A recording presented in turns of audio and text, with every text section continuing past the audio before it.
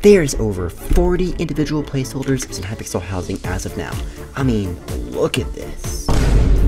Yeah, some are easy to understand, but what is up with random ends, and do we even want to talk about date units? In today's video, I'll be going over every single placeholder, their syntax, and every single one's main use that it's used for. And yeah, not all of them are going to have a specific use case, but I'm going to try my best to get the best one for every single placeholder. So feel free to use the timestamps in the description below. But without further ado, let's dive right in. Real quick, before we can get into the big realm of placeholders, we gotta talk about what a placeholder is and how to even use one. So a placeholder is a string of text like that you put on a hologram, the scoreboard, action bars, titles, or anything else of that nature.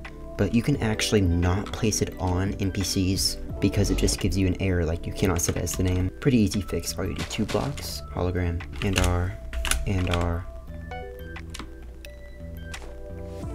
place your NPC, and voila, you got some text above your NPC. And of course, like I said earlier, holograms, you can indeed do placeholders. And how could I forget? You can also do it on chat messages.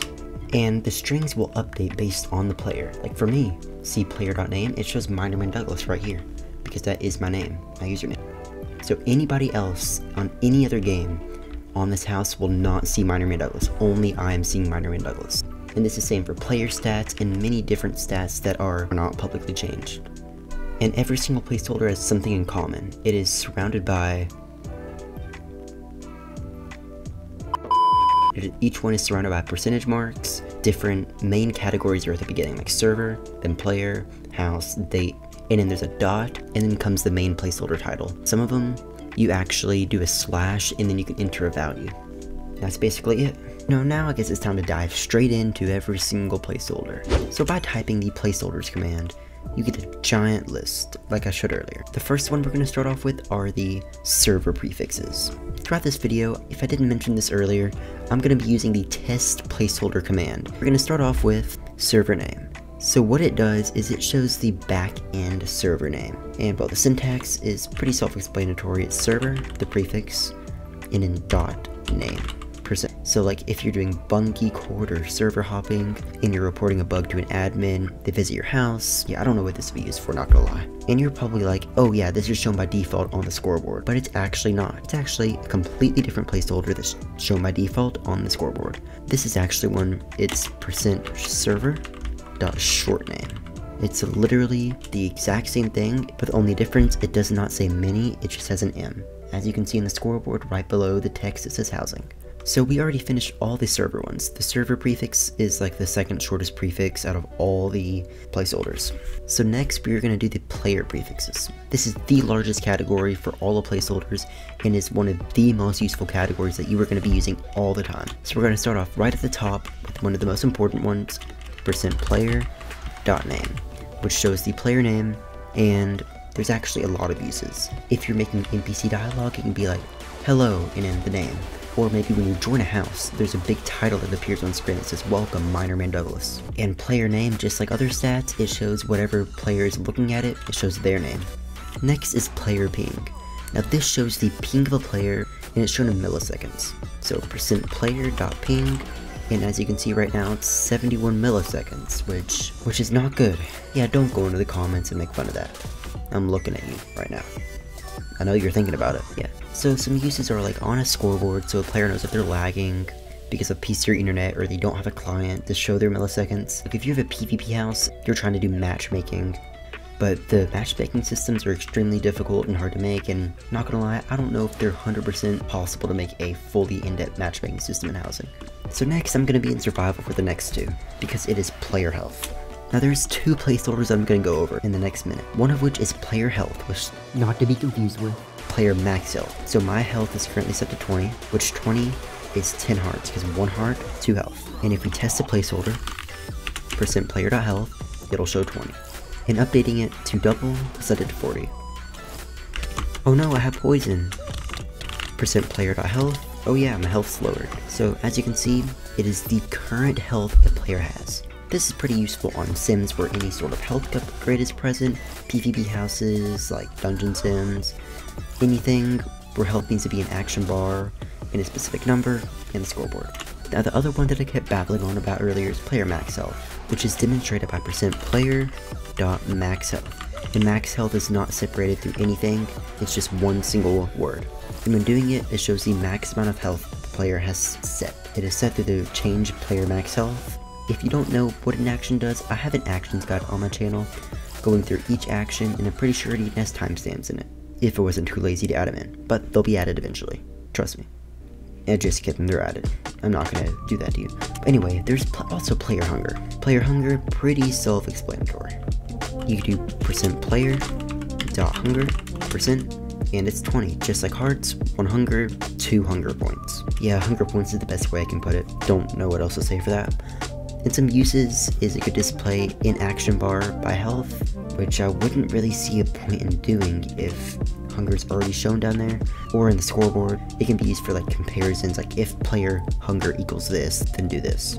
Okay, the next one is to display the player experience points, and I'm heavily emphasizing on points, and you'll see why in a minute. This placeholder shows player XP points given naturally by a bottle, and it does not work with this action since this is give experience levels, not points. So when I do this, as you can see, it does not increase the level, but just my points. So if I do syntax %player.experience, it says 80. Do it again, 84. Levels do not work for this. Points, they do. Best way to put it. Let's move on. Next is player XP levels, which is a lot easier represented by %player.level. Simple as that. And it says level 62, just like above my hotbar, it says 62. It can be used in RPGs and action bar. But I mean, again, I don't know why since it's literally right below the action bar. But again, it's used for like comparisons. Like if a stat is equal or greater than player experience, and you can put a placeholder in the comparison, then do this. So those two are what I would call siblings, just like the health and max health. There's another pair of siblings. There is the player version and player protocol. So the player version is represented by %player.version. Now this is just used for display purposes.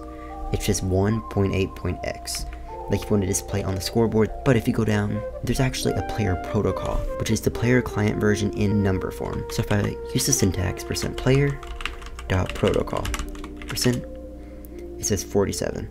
This may seem like a random number to you, but it can be used in actions unlike 1.8.x, like decimals cannot be used for stat and housing. Doing a protocol like this makes it key on point. And you can use it to target version specific bugs. For example, in parkour, my parkour skills aren't the greatest, but if I'm correct, the enchanting table height is different between versions. And if you don't want the player to get it somewhere, or you do, if they're in a certain protocol version, then do this. But if they're not in this version, then TP them out. And every single version has a different number. Every single version snapshot.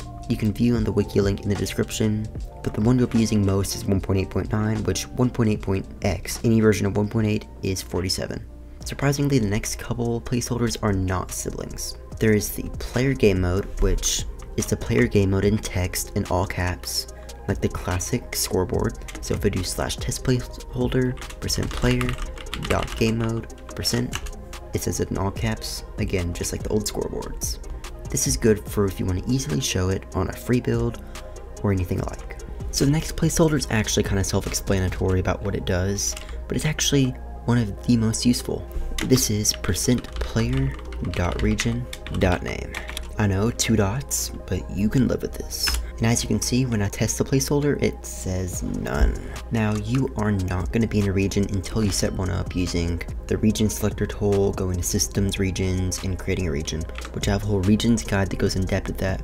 But this video is strictly about placeholders. I'll link that in the description below if you want to see that. But what this can be used for is to show what building or area a player's in like a sim, tycoon, really any house.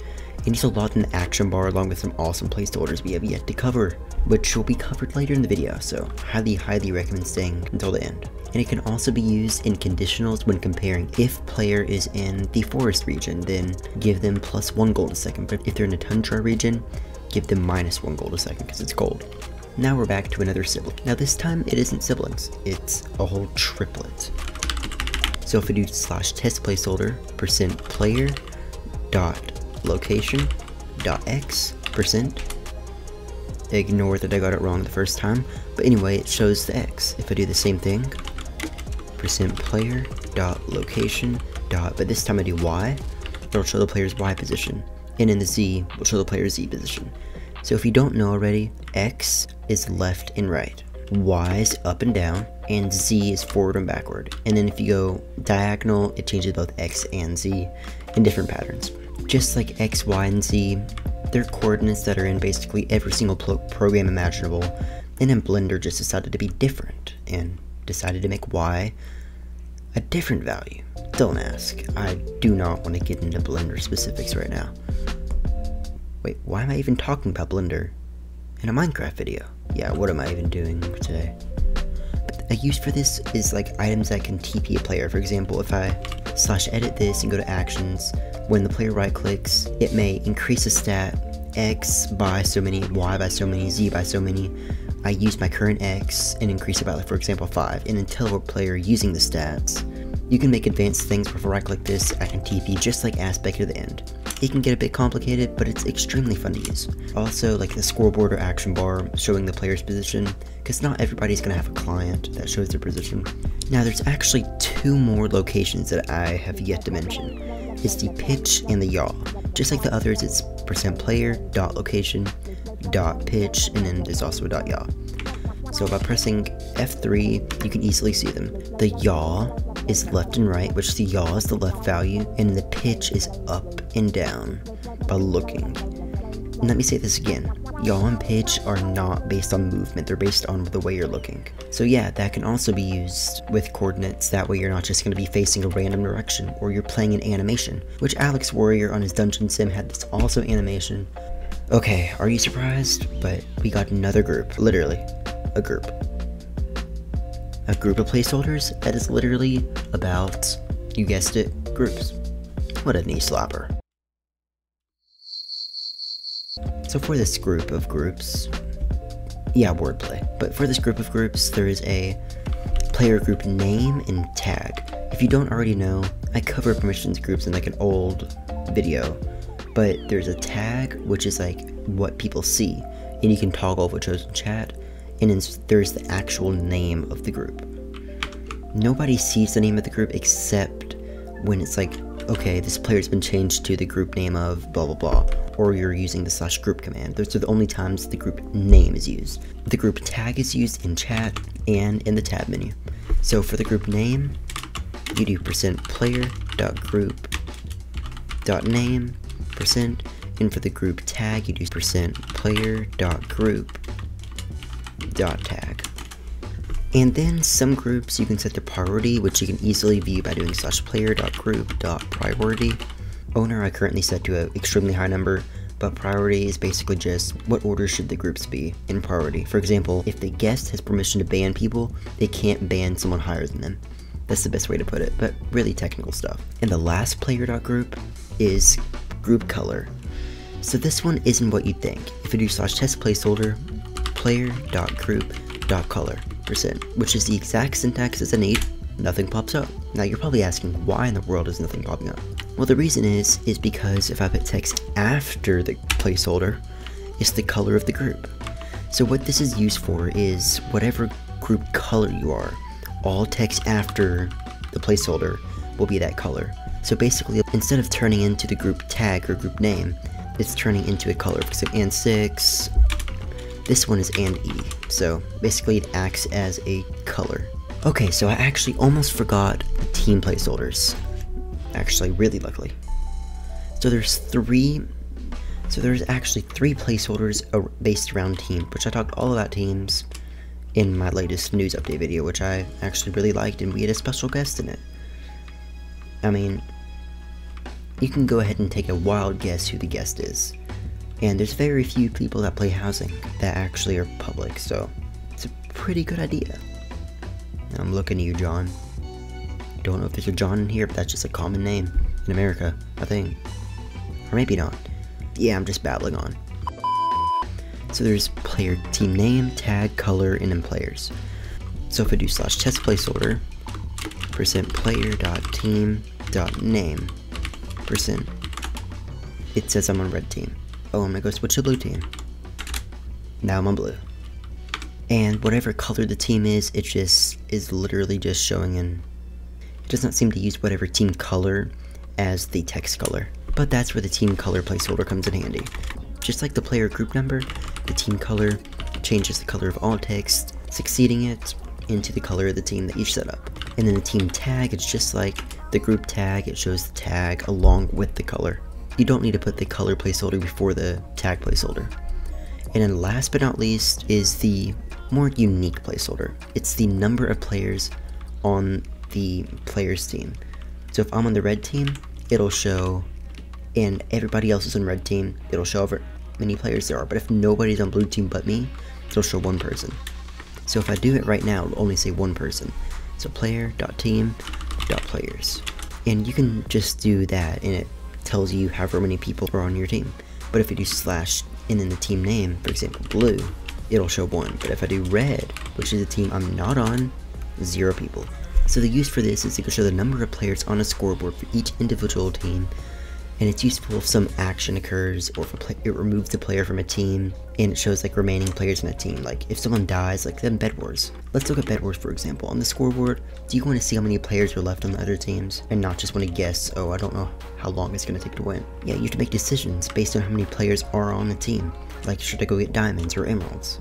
You want to make your players in your house make a good decision, so make sure to include this if you're having a team-based house. Now come on, that's enough about you. We need to know about the house itself. That's where the house placeholders come in. There may only be a couple, but they're extremely viable, and each one has its use. The first is house.name, and it literally just says the name of the house, which you set in house settings, set house name, or the command alias.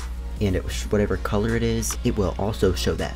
And yeah, that's literally the use. And by default, it's in the scoreboard. Like the default scoreboard shows the name of the house. The next one is house.guest, which shows the house guest. And this is also in the default scoreboard. So again, pretty basic, shows the guest. This actually has a pretty good use. So if you're making a house, like let's say, maybe if you want to do a guest count, like if your house is starting to get pretty big and you want a guest count, maybe you can do the live guest here on the left. So %house.guest.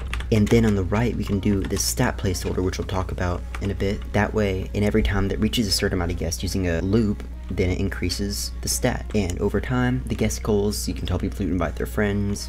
Something that I actually have not seen before, which is actually really surprising. But what I have seen before is a cookie goal, which brings us to our next placeholder, house.cookies, which displays the number of cookies given. And like normal, it's reset on a weekly basis, you know, resets every Sunday, just like you can give more cookies every single Sunday. And again, in the default scoreboard. Next is the house.visiting rules. Visiting rules is all one word, no dot. It shows either public, private, party, only, etc. And private is red, public is green, party is blue, and it's all in their respective colors. And the use is if you want to show guests whether the house is public or private and make them feel special if it's private and they're in the house. Trust me, they're gonna feel special for the first time ever. And the last house, but definitely not least, is house.players. Now you're probably like, well, I just talked about house guests. What could be the difference? Well, house players is actually a recently added one that I talked about in my update overview video, which is awesome. I may have mentioned it already, or twice. You should still watch it. Well, after this video, of course. But the house player shows everybody in the house, including you. So literally just adding one single number to it. Guest shows every rank but the owner, and only one person can have owner, which is you. And you can't transfer ownership. So basically, literally just added a single number. Okay, now we're to the date placeholders. Something that most of you, if you're watching this, probably don't have during Valentine's Day. I'm just kidding, I'm serious, I'm kidding. The date placeholders are everything related to time and calendar. All of the date placeholders mention, excluding Unix, so Unix does not have this, but you can add a time zone into it. So let's take this for example. Let's do the first one, date.day %. It shows the day, which is currently February 16th, so it shows 16. But what you can do is you can just do normal date.day % and it shows the current date. If you slash and then enter a time zone, for example, CST, PST, EST. Oh, I'm dumb. I thought doing a different one would mean it's a different date, but it's the same date across the United States, so I don't know what I'm blabbing about. But the use is like calculations based on the day, such as playtime, or so players can see the day easier, like on a scoreboard, action bar, etc. Then there's the month of the year, which is date.month, and it shows the number month of the year. Example, January is 1, February is 2, which is currently February, so it shows 02, and it will always show 2 digits, so if it's June, it'll show 06. I'm pretty sure June's a 6 month. We'll move on. And then there's also year, which is, surprisingly, date.year, you guessed it right. And then, like every other one, you can add the time zone. I'm gonna leave it like it is, and it shows 2024. Still 4 years past the time of our lives. For playtime, I don't think there's a single house on the housing browser except Tommy Innett's talent show that people are in for more than a year. Like, I swear, I don't know how this house gets up here every time, bro. Oh, look, another placeholder. We've done day, month, year, and next is minutes. Date.minutes. It's the 48th minute of the hour, so it shows 48. And again, used for calculations like playtime.